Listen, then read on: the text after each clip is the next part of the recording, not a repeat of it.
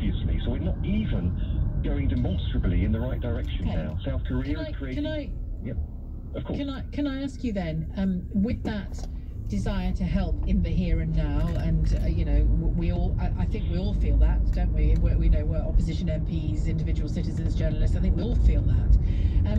What would you say ahead of today's 5 o'clock briefing in Downing Street? If you had the ear of whoever is leading that, what would you say to them? What would you say, look, about testing, about what they should tell us now about testing? Because talking cheerfully, as Robert Jenrick is, about the target of 25,000 a day in mid to late April, you know, he's talking positively about meeting targets, but that won't wash again and again and again, will it? So what would you say in as helpful a way as you could to people like him? Whatever it takes, and it has got to do whatever it takes to get more testing into our country, because right now rationing is happening.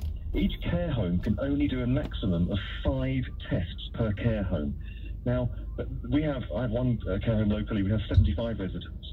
4 are confirmed positive, but that's only because they could do a maximum of 5 tests. And we don't know anything about the health of the staff who are working in there. So if I was to have the ear of the Prime Minister right now today, I would say 2 things. Firstly, we have got to get more tests into our country, and they've got to be rolled out more equitably. We can't just focus all testing on frontline NHS staff and leave older, vulnerable people in care homes alone. The NHS doesn't own all of the tests. We as a society own these tests. And we have got to have a national debate about where we want them to be used and where we want them to be focused. The second thing I would say is specific about social care: stop workers going between care homes until we can do the testing. And just a final one, in an attempt to reassure people, really, because I've had some very distressed people on the phones this week, afraid that they or a loved one is going to be, in their words, left to die.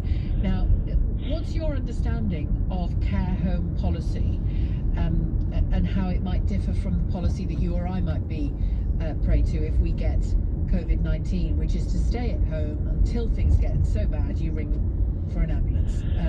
Is it different in care homes?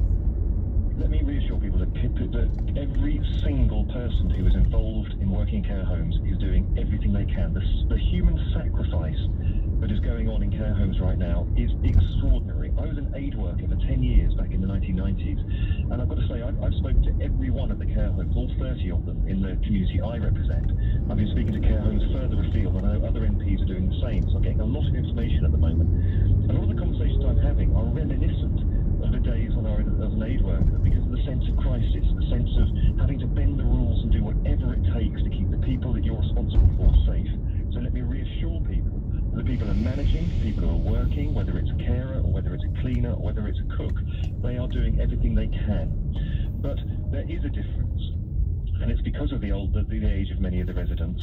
And I'm sorry to say this, but very bluntly, that there is a policy that's being rolled out that if you are living into extreme old age and you're over the age of 75, then it is likely that the hospital won't admit you, and it is likely that you'll be left to stay in the care home and you'll be cared for.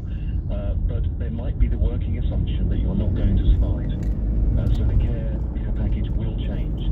This is because we aren't having a strategy at the moment of doing everything we can do to stop coronavirus getting into care.